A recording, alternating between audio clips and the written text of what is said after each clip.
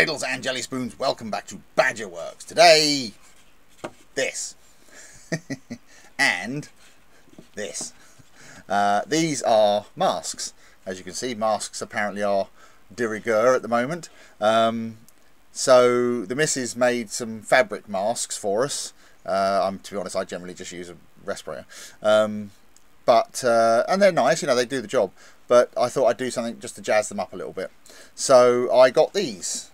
These came from a website called, I don't know if it's meant to be Game Body, but it's spelled Gambody, G-A-M-B-O-D-Y. I'll put a link in the description. At the time, I got these a little while ago. They were giving these designs away for free. I don't know if they still are or not, but they were. Now, obviously, the STLs are not mine to distribute, so don't ask me for the STLs because the answer will be no. Or in fact, there won't be an answer. I'll just ignore you. Yeah. So basically, this one is based on Immortan Joe from the Mad Max Fury Road film, and this one in the Doom character from the video games. And today, I am going to paint them up. So let's get on with it. So just to look at this Doom one first of all, this is going to be the simpler of the two. This is going to have an undercoat and a top coat and some paint chipping. So I won't be spending as much time on this one. The Immortan Joe will be slightly more complicated because it has a lot more colours on it. So let me just talk you through what I'm going to do. I'm not doing this exactly the same as the film, I have to say. So before people start angrily reaching for the keyboard saying I've done it wrong, don't bother, because I'm doing it the way I want to do it, not the way, you know, anyway. So in the film, the whole of this part here is very dark and the metal is quite bright. What I'm going to do is do it slightly differently. I want it to look more like bone. So like this like jawline and around the top here, I'm going to do that more kind of bony, if you like, and the metal I want it to be a bit more distressed, so not as shiny and chrome, shall we say, pardon the expression. And then obviously the teeth will just do, you know, tooth-like. Obviously in the film this has pipes coming off of it, which this one doesn't have, because, you know, it's not meant for that. The idea of this is it's going to go over a fabric mask. As I say, the missus made some masks that are 3 layers of fabric. The middle layer is like a micro mesh fabric that's basically the same stuff they put in surgical masks. So there's that. So to start with, I'm going to give both of them, I'm going to start on this part of the skull, but this one I'm going to do the undercoat the same colour. So I'll do this at the same time. But these are both going to get started off with our old favourite XF55 deck tan. So let's get on with it. I also just want to talk briefly about the airbrush that I'm going to use. This is one that you don't see me use very often. This is this one I got is Draper branded, but you can get the exact same brush from various different people.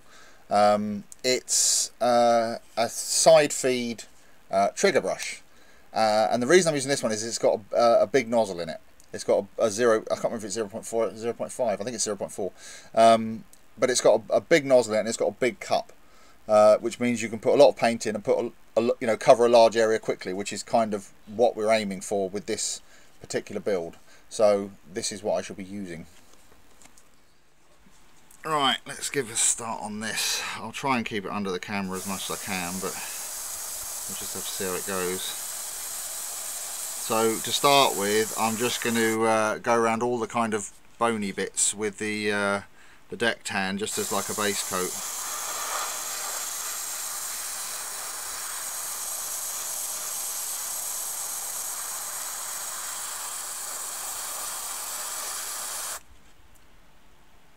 I'm actually going to put this on fairly heavy because I don't want to have to go with too many coats. So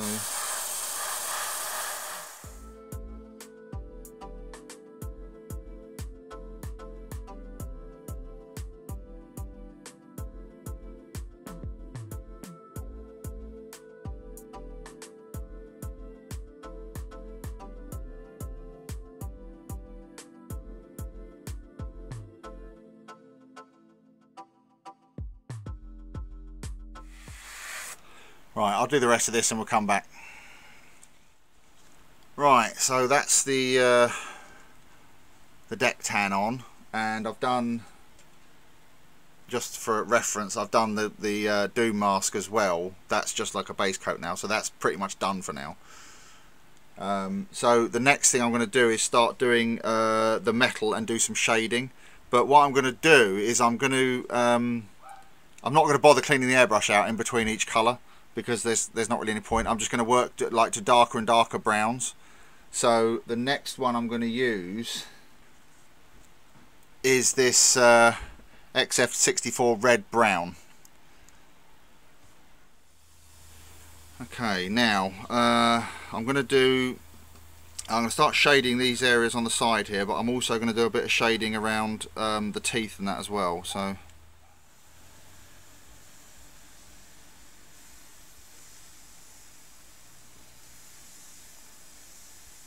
and it just goes to show that you can actually get quite good results with a brush like this.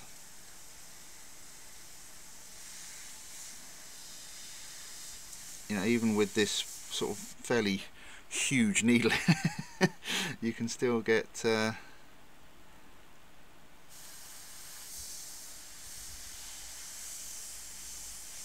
you can still do some quite delicate work.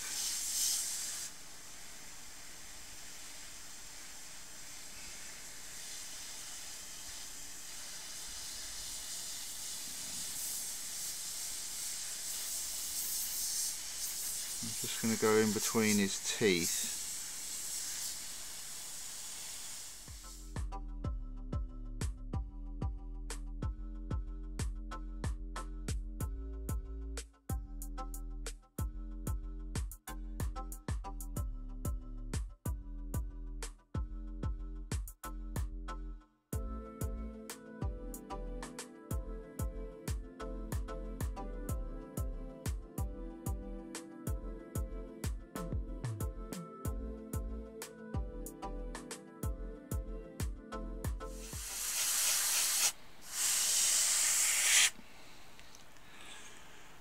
Okay, I'm also going to go and start doing the metal bits as well.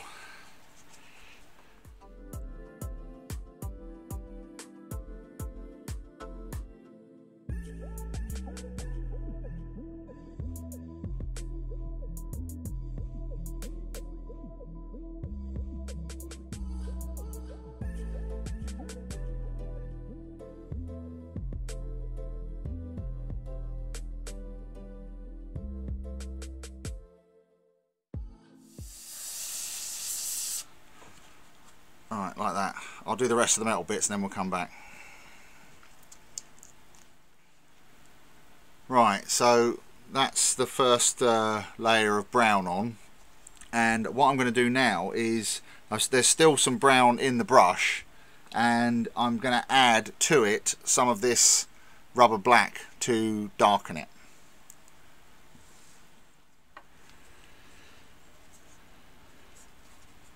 Okay, so now I'm going to come in, I'm going to add some more shading around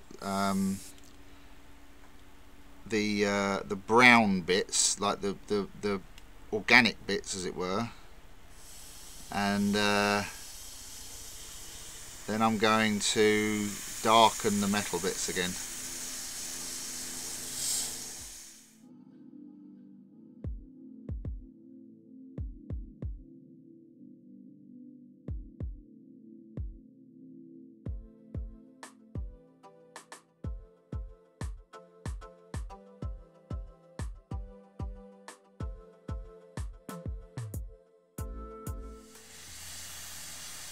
So I'm going over this in a fairly haphazard, I want it kind of blotchy, so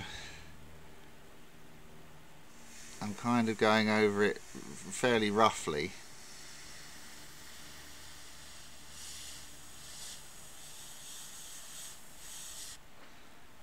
Because as I say, I want it kind of patchy and a bit grotty looking.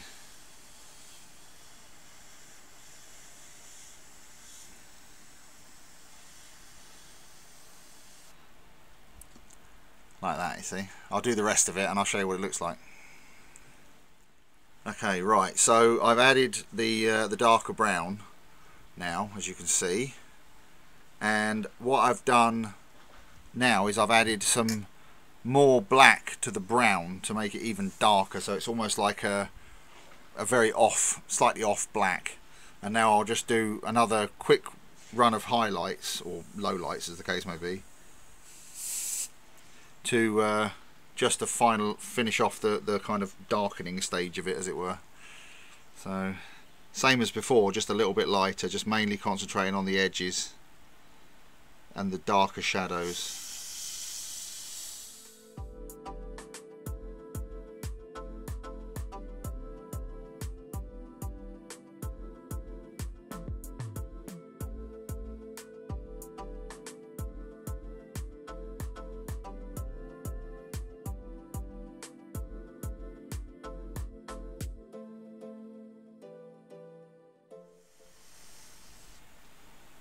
Right, there you go. I'll do the rest of it and again we'll come back and see what it looks like.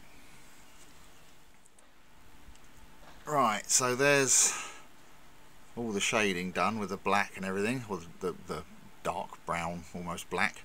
What I'm going to do now is I'm going to do his teeth with this XF2 flat white.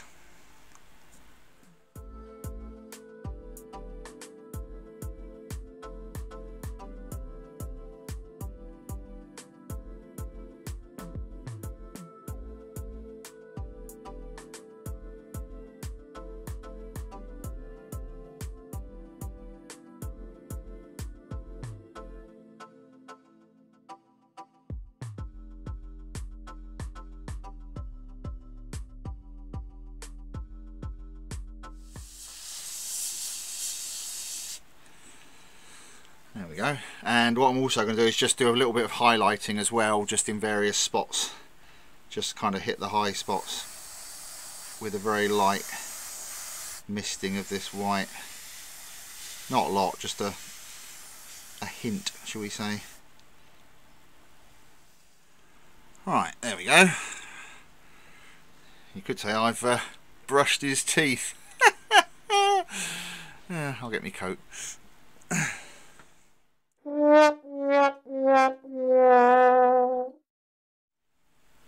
Right, and while I've got the white in the brush, I'm going to add a touch of this clear yellow and just go around the edges just to make them look a bit more, you know, grotty. Right.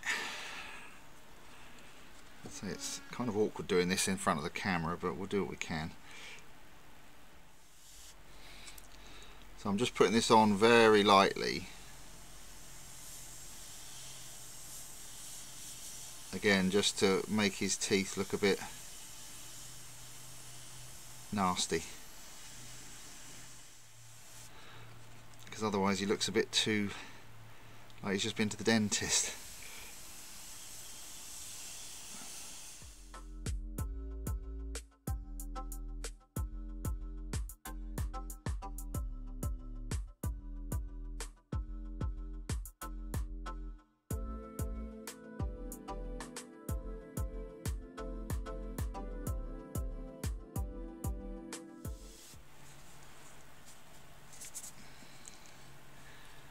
Right, that looks fairly gross, doesn't it? Right, so I've just done the rivets on his teeth just with some rubber black, and now I'm going to go over them with this burnished gold. It doesn't have to be perfect, I just want to kind of pick up the highlights a little bit.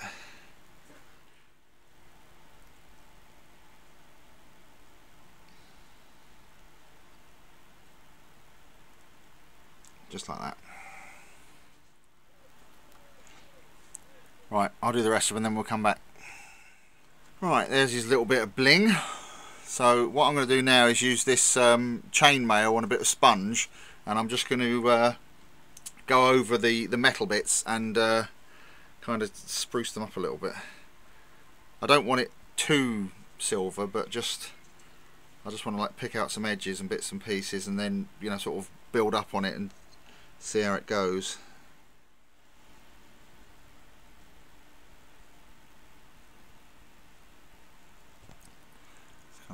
anything. As I say, the one in the film is almost, I think it's almost like chrome. I don't want it quite as much as that, but I want it just to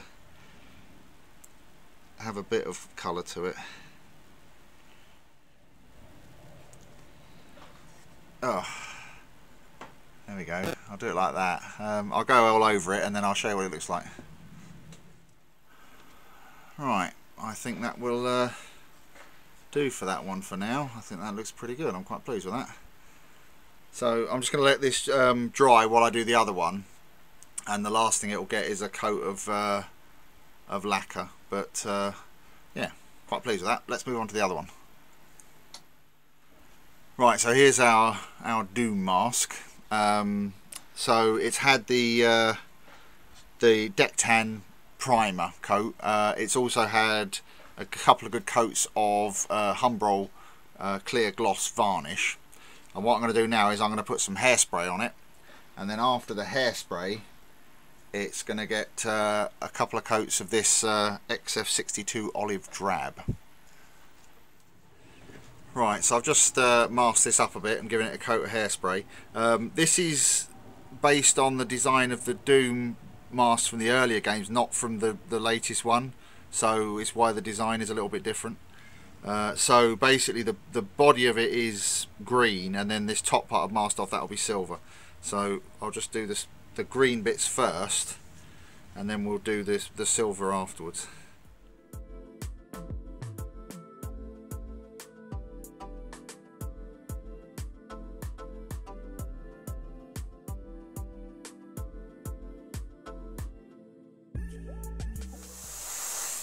Right, I'll finish off this green and then we'll come back.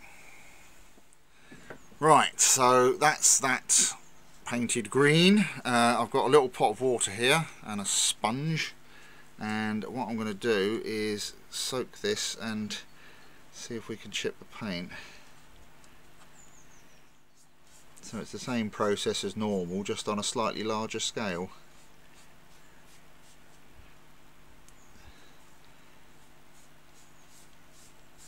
So I'm just wetting it down, and we basically want the water to soak through the paint and reactivate the hairspray so that we can chip the paint off. So I'll just keep going over it with the wet sponge, and hopefully we should start seeing the paint come off. There we go, it's starting to come off there, look.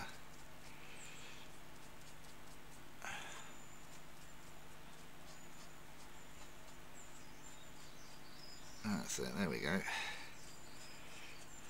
We don't want to go mad with it. I might get me brush actually.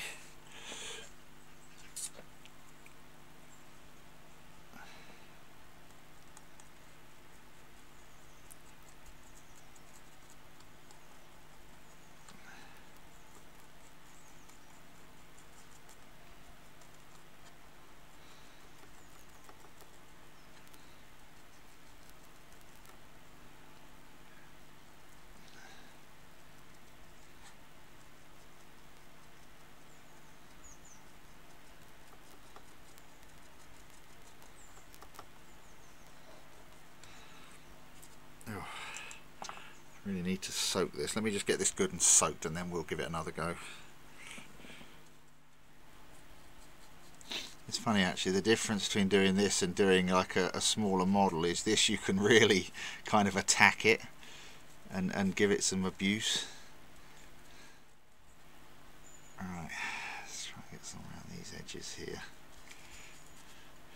Like I say, it's not like I want to chip all the paint off, but I just want it to just look like it's kind of been in the wars, quite literally. So what I might do actually, let's get a bit of Scotch-Brite. That usually does a good job. It's a bit more abrasive. There we go, that's more like it. and also because it is abrasive, it doesn't need as much effort.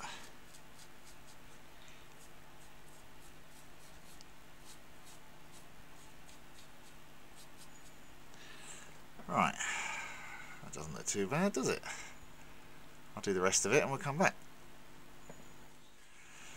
Right, so I think what I'll do is I'll just brush paint the top part with the chainmail.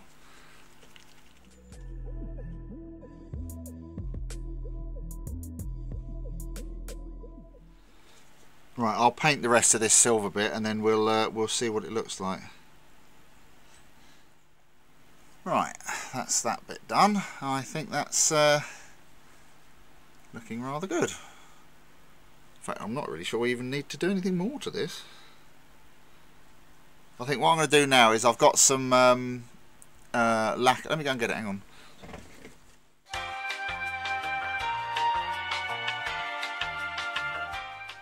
This is High Coat matte lacquer. I showed you the grey primer the other day that I got, and I was very impressed with that, so I thought I'd try some of their matte lacquer, and it's pretty good.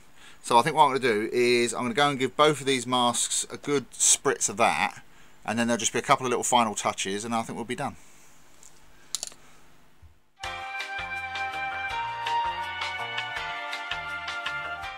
Right, so here are our two masks with a quick flick of the lacquer on them. It will actually get more dull as it cures, but it's the nice thing about this is because it's a solvent based, it's touch dry in seconds. Now the last thing that I want to do is on this mask, and basically what I'm going to do is I'm going to use this aqua colour clear gloss, and I'm just going to go over his teeth with a brush just to make them a bit more shiny, because although it's I kind of want them to look you know, like enamel, tooth enamel. So we'll give it a good bit of this and that should be us finished. As I say, it's just really just to give his teeth a bit of shine, just to make them look a bit more, I know it sounds weird, but a bit more natural.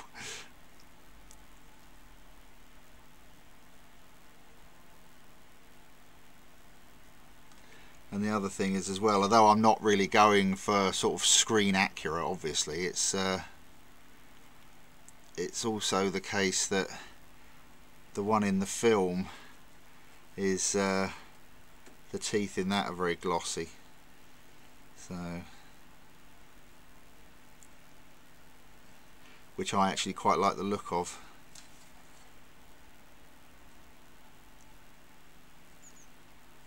So I'll say they don't want to be ridiculously shiny, but just it's a nice juxtaposition to the flat coat on the rest of it.